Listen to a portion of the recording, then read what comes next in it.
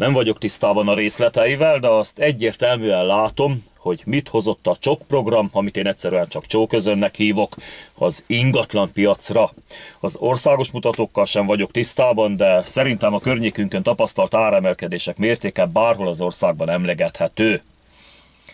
Mielőtt még felütötte volna fejét az ingatlanhoz jutás kormányzati úton történő segítése, csak nagy nehezen tudtunk eladni Nagykanizsán egy 54 négyzetméteres negyedik emeleti panellakást 4 millió forintért.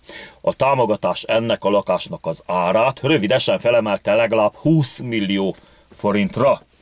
Aztán vásároltam egy teljes felújításon átesett első emeleti lakást egy kisebb társasházban, annak idején 6,5 millió forintért, aminek az ára a támogatás lehetőségével rövid időn belül legalább 25 millió forintra emelkedett.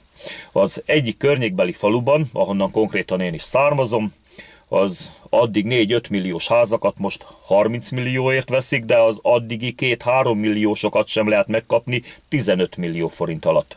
Összegzés: a CSOK támogatás mellé legalább kétszer akkora hitelt kell felvenni a vásárláshoz, mint amennyire a támogatás előtt volt szükség. Leegyszerűsítve legalább kétszer nagyobb adósságba verik magukat a fiatalok a CSOK mellett, mint amekkorába azelőtt kerültek volna a CSOK nélkül egy bármilyen bankhitellel.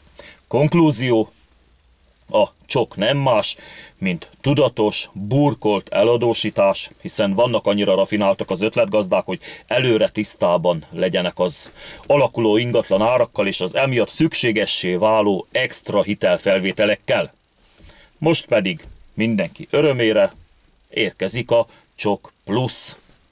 Köszönöm a figyelmet és szerencsés ingatlanvásárlást mindenkinek. Szevasztok!